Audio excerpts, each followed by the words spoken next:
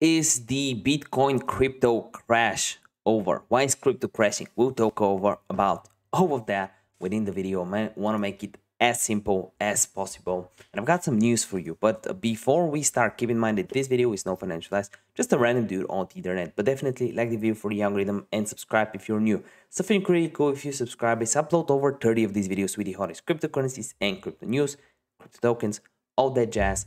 And I'll also partner up with Bybit to bring a special promotion. The first 30 people that sign up using my link in the description down below will get and deposit $100 will get $25 for free. That's an instant 25% ROI for you. Check it out right now. Why is crypto crashing? Well, you can see a huge downturn. There was a major support level broken at 34K again. And the bad news is that we even broke the 32K level. If we switch over to the daily chart, we've got some issues here. Got some major issues here. Major issues. When we basically went below the 33K mark, I was a little bit worried. I think I made a video about that a few hours ago, talking about it. But right at the moment that we broke below the 33K mark, I was a little bit worried. And now the major support level is at 30K on the Bitstamp market maker chart on TradingView. But yeah, major support level at 30K, and I think we'll hold 30K. Mark my words, no financial advice, but 30K is a major buying zone. Why am I so bad at drawing? I don't know. Let me show you. This area is a major support area. Major support area. It was before as well. It is now. But to have a breakout to the upside and to have a bullish momentum, we definitely need to break out of this price range that we've been trading at.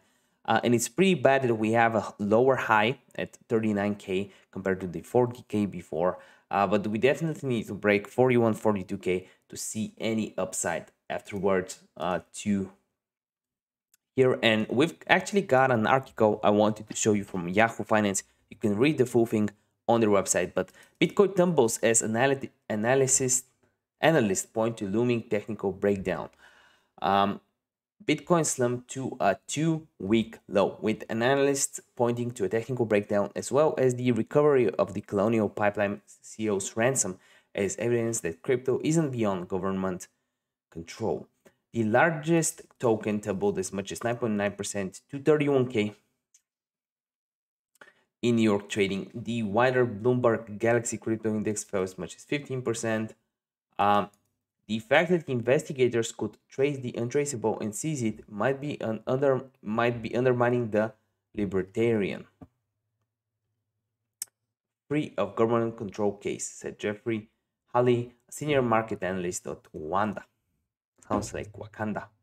The implications of that may be provoked the selling, he said.